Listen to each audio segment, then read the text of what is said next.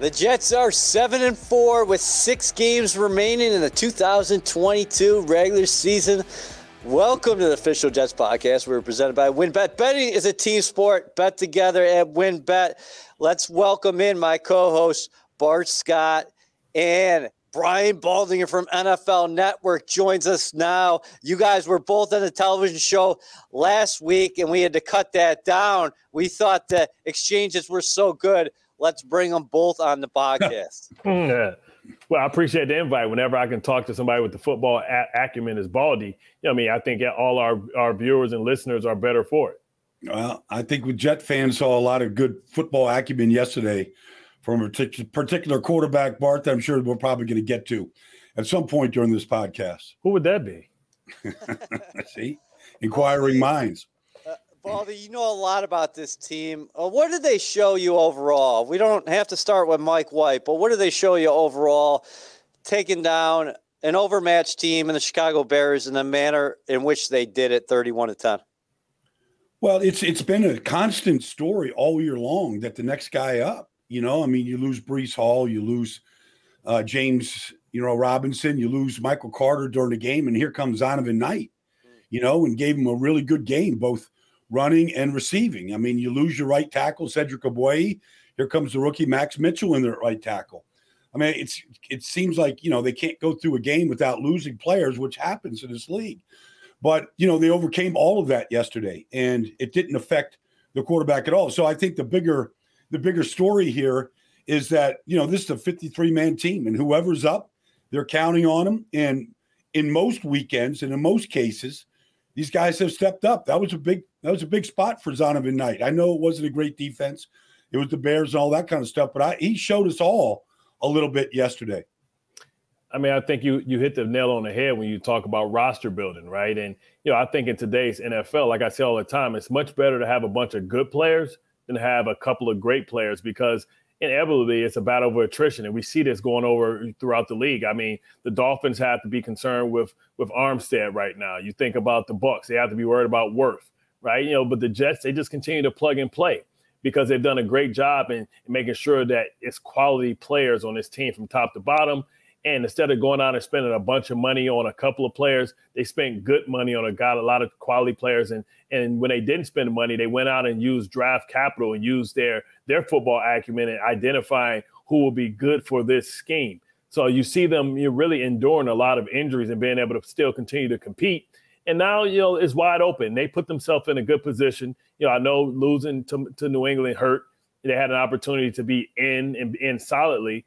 But they'll be able to have a chance to take care of business against the Dolphins and the Bills as the injuries continue to mount up for them, whether it's Von Miller or their left tackle, two really pivotal positions on their team. Let's see if they can withstand it. And we understand here with the Jets, much like when Breece Hall and Vera Tucker went down, it takes a couple of weeks to adjust to the new personnel that you have. Baldy, how well did this organization handle everything last week? Robert Saleh coming out on Monday saying everything is on the table at the quarterback position. On Wednesday, he formally makes an announcement that Mike White is going to be the starting quarterback, and that second-year signal caller Zach Wilson needed a reset. And then the team goes out there on Sunday, takes care of business, and C.J. Mosley saying after the game, I really appreciate the way Saleh talks to us as a group. He gives us the messaging first. He's honest with us. And you heard from Zach Wilson last week. He also said this is a humbling experience that he can grow from. Well, everybody gets humbled in this business. I don't care if you're the second pick in the draft, if it's injuries, if you get benched. Everybody gets humbled at some point. It's rare that you're Tom Brady or somebody like that. Most people have to overcome adversity. And it's almost better if you have it happen early in your career. The one thing you have to appreciate about Robert Saleh and this whole thing is he's going to inform his team first. His team's going to know about it before anybody else. And that's the way it should be. It shouldn't be through the media. It shouldn't be through the press. It shouldn't be through some other people's podcast. It happens in the team meeting. And this is what we're going to do. We're going to make this change at this position. He's going to let the players know who are changing. And you can't ask for anything more than that as a player. And as far as Zach goes, the last thing he needs to do at this point early in his career is hang his head. He just needs to look at things and go and look only in the mirror. What can I do to improve? Because if a player isn't asking that about himself, I don't care where he's drafted, what his status is, how much money he makes. If a player isn't looking in the mirror at himself and saying, how can I get better for this team, then you're not asking the right questions. Bart, why is Mike White making this look so easy with his first starts? First start of his NFL career last year came against the Bengals, passed for 405. The Jets win 34-31, and here against the Bears, he passes for more than 300 yards with 3 touchdowns and zero interceptions. And I thought, guys, one of the most important parts to that game is the Jets got off to a fast start. That's the first time this year that the Jets took the opening possession, went down the field, and scored a touchdown. I mean, I think Mike White is showing you that, the game is played, 80% above the shoulders, right? Because a lot of the things that he's done is about having pre-snap recognition. And what you see with this offense is the ball comes out on time. And having 10 receivers, catch passes means that the ball isn't going to somebody that he's locking in on. It's going to where the defense dictates the ball should go. And they're all friendly balls. And sometimes we overcomplicate things and thinking it's about, the quarterback. When we say game manager, it's not a bad thing. What we're saying is managing a situation, knowing when to be aggressive, knowing when not to, and not putting the ball in harm's way. He put the ball where his receivers can run with it and get yacked. Understand that he has talented receivers that can make people miss in space. And we saw examples of that. And, the ball coming out with pre-snap recognition, understanding when it's cover 0, cover 1, cover 3, where the holes and the weakness is a skill. And maybe Mike White is benefiting from the fact that he's been humbled before, right? He was a guy that was drafted 5th round and a guy that was cut. So he understands. So he has that grit. So he has his second opportunity. He's making the best of it. I was a starter when I came in this league. A lot of people don't know that. I started on a dime package. I was a starting dime for the Baltimore Ravens. By week 4, I was benched. And it took me 3 more seasons to get another opportunity to prove that I was ready for the opportunity. And I never looked back from there. I mean, I was listening to the pregame show on ESPN, and I heard, Matt Hasselbeck talking about when he got benched after he was brought out there to be the guy, right? So what Zach Wilson has to, for Trent Dilfer, what he needs to realize is this is a familiar story for a lot of guys that, has fallen down but decided to get back up. I say all the time, adversity doesn't define character, it reveals it. So this situation is going to reveal a lot about Zach Wilson to his fans, but ultimately it's going to reveal a lot to himself. Baldy, Mike White's had an interesting career and an interesting year. You think about it, the Jets have started 3 different quarterbacks this year, and at the beginning of the season, White was number 3. Then he got elevated to number 2, and now he's the guy who potentially could finish the season as the Jets quarterback. Oh, that is true. The thing is that I think he's always looking to learn. He's a guy that, transferred to Western Kentucky. He was at another school. He was a great baseball player growing up in Fort Lauderdale. He was a high school phenom. He's had success at different levels. So, it's not like he hasn't been successful. I know we had a couple games last year. We looked really good. But I just think that some guys are just ready for the moment because they prepared for the moment. And I feel like even when he wasn't active, when Joe Flacco was a starter and he wasn't going to get any action, I think he was probably, looking at whether it's scout team and practice or film sessions. I think he was always preparing for this moment. And so that when he gets this chance, it doesn't look like he's raw or not ready. He looks ready. I mean, that was an impressive opening drive going down the field with quick, accurate decisions. And really, they've got a good offense with a lot of different personnel and spacing. And I thought it was a really good game plan where he wasn't taking 7-step drops. The ball was coming out fast. And guys, like to Bart's point, if you hit it in the right spot, to Elijah Moore, he can go a long ways. If you get it, to Zonovan Knight on the outside as your check down, he can go a long ways. These guys are capable of making people misses. And so I just thought he's probably taken all of his time away from not being on the field and made the most of it. That's what it looked like. Because I don't think that you could have just, been snoozing over the last 3 months and go out there and play like that. How important were those 2 receptions by Elijah Moore that Baldy just referred to there, Bart? What can it do for his confidence? And if you have him going, added to the equation with Garrett Wilson, and you brought Corey Davis back to the lineup, suddenly this passing game can look a lot different, can it? Absolutely, because you don't know who to take away. If you decide to double Garrett Wilson, then it allows you to get Elijah Moore, who thrives in the slot. And I think that's his natural position. I think that's where he can best help this team. I'd like to see them maybe get him involved more. Some of those, carries from Berrios, give him some of those, those jet sweeps, because he really flourished with those last year. But, it just makes the team harder to be able to defend. And it gives you an opportunity, guys that can give you explosive plays. When you think about, you lost a lot of that from Breece Hall because he was a guy that can give you 40 yards or 60 yards, explosive plays, with relatively safe type of plays.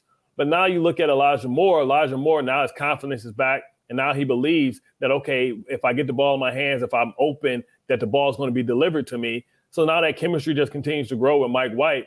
And listen, Mike White, last year, everybody was going to say, well, it was against the Bears and that was an easy defense. He did it against the Bengals. After the Bengals beat up on the Ravens, they came in here and got humbled by the Jets. And, that was because Mike White had a career day. So for everybody that says, oh, it's a fluke, look who he did it against. He did it against great competition last year, and he started off on Monday Night Football doing it against the Colts before he got injured. So, to me, this is something that we can count on. We can count on quick decisions, trying to take care of the football. And everybody want to talk about, oh, well, the interceptions that he had last year. That's because there was a lot of tips. Those were tip balls. So that just tells me that people looked at the box score. They didn't actually see the game. I saw the game. So I believe that you can believe in Mike White and you can count on it. And you don't have to be great when you have a defense like this and you have good special teams, and the special teams are going to continue to be a bigger part of the game as the weather continues to get bad. Field position and being able to flip the field defensively into a special team is going to be key to make it easy to put points on the board. Baldy, this, Bart was saying on the television show last week that the Jets should be very thankful for what they have on the outside with Sauce Gardner and DJ Reed. The Bears made a couple plays in the passing game, and when that actually happens, it's a surprise because these guys have been so good. What do you think about the response from the Jets? They give up 10 early points, then they slam the door, and that's it. And they went after those guys after that, and neither one of those guys got beat. I mean, they both gave up a play early in that game that led to the 10 points. I mean, we have not seen Sauce panic at all with the ball in the air, no matter who he was covering. But Claypool, for whatever reason, he was in good position. He just didn't play it right. And that can happen to any corner. I don't care if your name is Darrelle Revis or anybody. That can happen to anybody. The good thing is, and then DJ got beat, for a touchdown. He was right in perfect position, to make the play, just didn't make it. Byron Pringle did. And so, in those situations, what you want for any young player is to not let that affect them going forward. And neither player was affected going forward. They both made plays after that, like they were kind of accustomed to seeing. And the other thing about both those players is they're very, very good in the run game and in tackling. I mean, both of them will use – I've heard, Bart, Rex Ryan say, look, I don't care if my corners tackle. I got 9 other guys. Got to go make that tackle. But I like my corners that go up there and put their nose into things. And that's what DJ and Sauce do. They did it yesterday. And so, look, one play in a game against a quarterback that they hadn't watched at all, in any sort of tape, what kind of a goal ball they throw. Claypool's just new there. I'm not making any excuses for these guys. But, they may give up a play. They're going to give up a play next week to Justin Jefferson. It's going to happen. How do you respond to those plays after it happens? I can't wait for this matchup, Bart. Jets going to Minnesota. The Vikings, one of the league surprises, I would say, at 9-2. They've won so many games in the fourth quarter. We've talked about the Jets' success in the fourth quarter throughout the year. I think the Vikings might be 8-0 in one-possession games. Baldy just talked about Justin Jefferson, so let's get right into it. Where would you put the Vikings skill position players if you were ranking them in the National Football League? And how do you think the Jets match up with this group? Dalvin Cook, they trade for TJ Hawkinson, they got Justin Jefferson, they got Adam Thielen, And, of course, Kirk Cousins is the guy at the center of that thing at the quarterback position. Well, with Kirk Cousins, the ball is going to come out on time. He's got some football acumen. He's going to, understand when you rolling those safeties over and he got cover three, he's going to know that he has man-to-man on the backside. And if that guy is Justin Jefferson, the ball is going to him. And, in this matchup, the Vikings are going to be able to dictate matchups because the Jets play left and right. So depending on, what matchups they want, whether it's Thielen on this side or Jefferson against a particular corner, we know that they're going to be able to get that. And the Jets are going to do what they do best. And it's going to be important for them to really, put a lot of pressure with the four, right, and be able to double. And, somebody's going to get the heavy lifting, but you have to make sure that it's not a steady dose where they can get predictable about being able to get the matchups. I like Michael Carter in this as well. Dalvin Cook is an explosive back, but the Jets don't struggle with the backs that's kind of built like him. They struggle with the backs like Montgomery and Stevenson, the guys that bounce off and make the Jets miss a lot of tackles. Dalvin Cook is a powerful runner, but he's not a guy with that similar body type. Hockenson is going to be interesting because, I think he's a guy that they thought that they needed in this system. And he's a guy that can hurt you. He's a guy, like Kittles who can get vertical, but he's a pass receiving tight end. So it's going to be some interesting matchups, and you're going to have to do some things that maybe you haven't shown on film. But one thing they're going to have to consistently do is get after this team with four rushers. And I think they can do that, especially if Derashad isn't 100% or if he's not back for this game. WynnBET is bringing the excitement of Wynn Las Vegas to online sports betting and casino play. Get in on all your favorite teams, players, and sports. From boosted parlays to live in-game odds on every major sport, they have what you need to win. Jets fans in New Jersey, sign up today and use promo code XJETS. And after placing your first $100 wager, you will receive $100 to bet with. You will receive a $50 free bet and a $50 casino bonus. Again, the promo code is XJETS. Offer subject to change. Offer only available in New Jersey. Terms and conditions apply. You must be 21 or older to participate. Please visit wynnbet.com to view welcome offers available in Arizona, Colorado, Indiana, Louisiana, Michigan, New York, Tennessee, and Virginia. Yeah, Baldy, you're living in the film room. What do you think early in the week here as we look ahead to the Jets defense playing at such an elite level against a Minnesota offense that has so many players that can make plays happen with the ball in their hands, and they make clutch plays as well. Justin Jefferson, what do you think? Top receiver in the league right now? Well, he's as good as anybody out there. The thing about Justin Jefferson, he's got two plans. He's got a plan to get open, and then he's got a plan once he catches the ball to get busy and to gain as many yards or get to the end zone as he can. Like he's a difference maker. Look, the whole key to this thing is how can you affect Kirk Cousins? I mean, we just take a page out of Rex Ryan's book. You affect the quarterback, you're going to affect this game. The two games that they lost this year, Kirk Cousins has been effective. He threw 3 interceptions against the Eagles, 1 in the red zone, a horrible throw. But he was under pressure. You've got to pressure Kirk Cousins. You could pressure him. He can throw up 2 to the Jets during this game if the pressure is applied. And he's not that much different than a lot of quarterbacks. But that's why he has not been successful in big games and in the postseason, because the pressure is going to be much bigger. And to me, that's going to be the key to this game. I saw C.J. Mosley force a sack by Bryce Huff yesterday just by stepping into the A gap and drawing the guard tackle down. I saw him go to a 5-man defensive line that led to a sack early in the game. I mean, I think you have to change it up a little bit. I don't think you can just rush 4 all the time. I think you got to try some overloads. Give him some different looks. Get him to go max protection and limit the number of options for Cousins to go down the field to. But, by and large, this team is built around the front 4, and, they got to earn their money in this game up in Minnesota.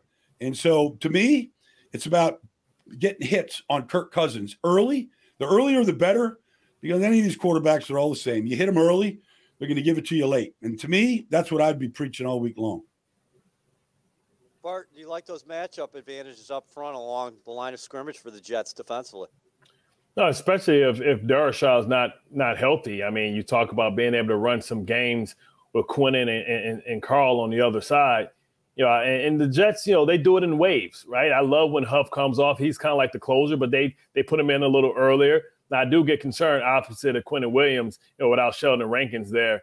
You know, you don't have a lot of veteran, you know, leadership there. Solomon Thomas is there, but he's not a big, heavy guy. So you think about, you know, them maybe trying to isolate those matchups and get movement off the line of scrimmage for Dalvin Cook. But they're going to have to make them one-dimensional. They're going to have to stop the run and make them one-dimensional. And that's a team thing, you know, because if the offense gets up, then they'll abandon the run like most teams do to try and catch up. And that's when you have opportunities for Kirk Cousins to throw you one. And you know, the goal is always to get up by 2 scores and then dictate the rules of engagement for the opposing team. Kirk Cousins is not one of these mobile quarterbacks that are going to take off. He's going to be in the pocket. You know where he's going to be. And if you can get him off his spot, rather than, you know, they ran a couple of fish hooks last week where the opposite DN goes underneath and the other defender gets wide. And, you know, Kirk Cousins can be affected that way as well. Getting in his face and getting him on the ground early, make him start seeing goal sore. Well, that's something we can't use with the Jets anymore. Make him panic. Let's go there. That just brought up bad memories. That's a few years ago. Hey, let's flip it to the other side of the ball, though, Baldy. The Vikings are winning, but statistically, they're giving up a ton defensively, and they're really not getting to the quarterback either. First year in that new system with the 3-4. They got the veteran safeties back there. They do have good players, but when you're looking at them, where they are as a unit, where do you think the Jets can get after the Vikings defense? Well, I think you got to run at them. You know, they don't have a lot of big bodies inside. But, you know, look, Zadarius Smith, DJ Wanham, Danielle Hunter, I wouldn't underestimate any of those guys. Zadarius can line up anywhere on the field. He's going to pick his matchups. They kind of let him go freelance quite a bit.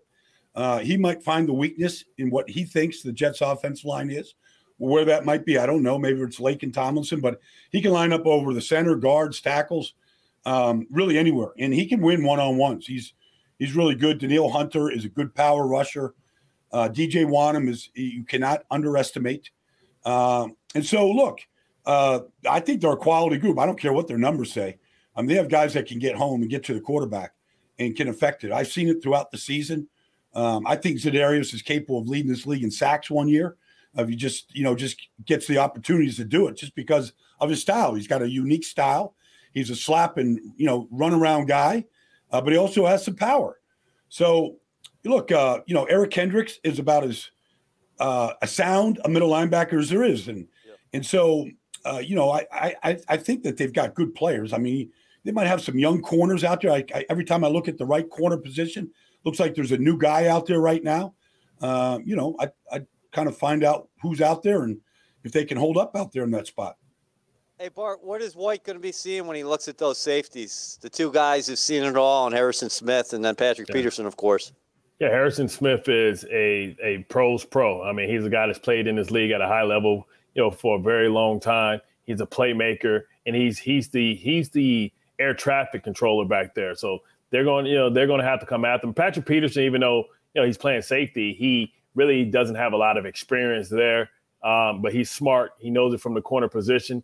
He's been one of the corners that have made that transition. When you think about Charles Woodson, Rod Woodson, guys that have been able to extend their career by playing the safety position after they slow down a little bit. But you got to come up there and you got to have a sound plan, and you got to try and get him in space, right? Kendrick has played at a high level for a long time as well. I'm a personal fan of his. I love the way he plays, the tenacity. Him and his brother always brought a little grit to the game. But you got to go and you got to make it a physical contest as well. You can't abandon the run. You have to set everything off of the run. They understand, really that Mike White's going to get the ball out. So they understand that they may flat foot. So it's going to be important for you to take some shots to try and loosen them up early on. I don't know if that's to Corey Davis, that's to Mims, what I mean? But I think, you got to come with some unique formations and personnels to keep them guessing. And, I would love for them to go into this game, and it's a hostile environment, but to take them out of the game to kind of with some up-tempo stuff, especially when you come out with your 15-play script, to be able to kind of change some things up just to kind of, make them not see what you're trying to put in front of their eyes. Baldy, I got my eyes on Tyler Conklin going back to Minnesota this ball game. He's one of Kirk Cousins' top targets last year. And you're watching that game on Thanksgiving. I know styles make fights, but the Patriots, Mac Jones and Hunter Henry, they had some success throwing to the tight end. So I think maybe Tyler Conklin can get going after his former teammates. Well, I think when the Vikings study the Jets' victory against the Bears, they're going to be impressed by how both Tyler Conklin and C.J. Uzomah blocked. I mean, those outside zones and their ability to just seal the edge and really kind of do combo blocks up to the next level, they were excellent. And even the hit screen out to Garrett Wilson that ended up leading to an eventual touchdown. I mean, they looked like they were really enjoying themselves blocking. They both were effective in the pass game. I thought Tyler Conklin was excellent last year as a starting tight end, especially when Irv Smith went down early, and he carried him. And so, he's familiar with that defense. He's familiar, even though that they've had a coaching change, he's familiar with the personnel that's there. It hasn't changed all that much from a year ago. So there's some things that he might be able to help out game plan wise. But, I think the combination and the tandem of him and CJ is excellent right now in the run and pass game. All right, big picture, guys. The Jets are entering December playing meaningful football. Bart, Jets fans, who should they be rooting for Thursday night when the Bills play the New England Patriots? You got the Bills who are 8-3, but the Patriots right behind you, nipping at your heels at 6-5. And I know you have to take care of your own business. I'm talking about from a fan's perspective. Who you rooting for there? I mean, I'm rooting for New England to beat the Bills because I have dreams of winning the division. So I think it's wide open. Let's see how they adjust with not having Von Miller. But I want them to lose. So then I see them and I'll take care of my business. So I can guarantee that's 2. I'm done with New England. Right, I can't do anything else to affect New England. Yep. I want the Bills to lose, so then I can take care of business, and that's 2 losses, which will make me be ahead of them. And also, when I see Miami, if I can do that again, then we win the division. We win the division. You got an opportunity to get an opponent that is not a top seed, and that should always be the goal. That keeps you away from Kansas City early and allows you to kind of get used to playing in the postseason and maybe even hosting a game at home. How about that? I love that thinking. Baldy, what's your take on it? Well, I feel like if New England takes care of business against Buffalo, Buffalo's officially reeling. They have not played well. They don't look nearly as explosive as they did in the first half of the season. I think that if they would lose to New England right here, I think the confidence that I saw from this team from training camp, when I was up there in Rochester through the start of the season, that I would think that they would begin to have some doubts, some real doubts about just who they are. And because the quarterback doesn't look nearly as aggressive as he once was, where he looked like he was the best player in the league for the first half of the season. And then the turnovers, then to kind of lead on the run game, then to kind of take the ball out of his hands. Like, I think this could do a real number on the Buffalo Bills as, the Jets get ready to take them on here pretty soon. So right after Minnesota. So if I was the Jets, I think the Patriots, even though they've beaten them twice, I think that if you would meet them again in the postseason, if that would happen, I don't think the Jets would fear New England at all if they would get near them again. Bart, is this going to be a defining 2 weeks for the Jets, going to Minnesota, then going to Buffalo? Yeah, I mean, I think this is if we can take them seriously. Now, they let one get away with New England, but if they're able to take care of business, I think they put the league on notice, right? Because you're beating 2 teams that are going to be in the postseason, and, they can ride that momentum and that wave. It's not about who's the best team. It's about who's playing the best at the right time. And this is the time where you have your identity and you know how you want to try and win football games going forward. And it's about executing the game plan. And because the Jets have so much depth, they may be one of the most healthier teams, even though they're going to be without Vera Tucker, Breece Hall. But they have good backups. They have guys coming back. Max Mitchell was able to step in. Listen, injuries aren't going to stop mounting up in the last 6 weeks. They're going to keep happening. But the Jets are equipped, and they're going to get some of their hurt players back, right? So they've dealt with their adversity. Some teams are just starting to deal with the adversity, right? Buffalo has been relatively healthy outside of the safety position. Now with Von Miller being hurt, that was their horse whisperer, their Super Bowl whisperer, and now they're going to have to adjust without having a guy that's one of the best closers in the game and that's going to take a while in the period. Let's see if they won't reel from that, right? And you look at Miami, reeling as well from maybe Armstead being out, and now concerns with the protection of Tua. Does that change the way they, throw the football? Does that mean that now it's 3-step drops, not these long, bombs down the field? And how does that affect the way they go about business, their run game and their passing game? The Jets are fine. They know that they can withstand almost any injury, and be fine because they have tremendous depth. And that's the plus that they have in this division that the other teams don't have the luxury of having. Baldy, when it's all said and done, you think 3 teams out of AFC East make the playoffs? I don't see anybody in the West, putting anybody beside, Kansas City in there. I don't see anybody in the South putting anybody beside Tennessee in there. And so then you're looking at, does Cincinnati and Baltimore, can they kind of go head to head here and probably put 2 in there, and if that's the case, if they do, that's 3 from the East that are going to go in, with the records that they have, unless, 1 or 2 of these teams fall apart down the stretch, which I don't really see happening, but it's a tough stretch for the Jets right now. They're going to find out an awful lot about themselves. And that can work both ways. You beat both these teams, or at least show really well, go 1-1 on the road against these 2 teams. For as young as the Jets are, I mean, that's just going to build confidence in the entire organization that they can go toe-to-toe with these teams that are expected to play January football. And you just seem, I mean, I know we kind of glossed over it, but to see how excited Elijah Moore was when he scored his first touchdown yesterday, those are the type of moments with a young player that they could build on, and they could say, I could do this against Buffalo. I could do this against Minnesota. I don't care what the name of the jerseys are and, where these games are being played. Young players feed off, and veteran players feed off of young players that are excited. And they kind of don't know what they don't know, which is not a good, bad thing. They're just excited, and they kind of give the entire team a jolt. I saw Elijah Moore run off that field with that ball like it was his only touchdown he's ever scored in his life. And we know that's not true.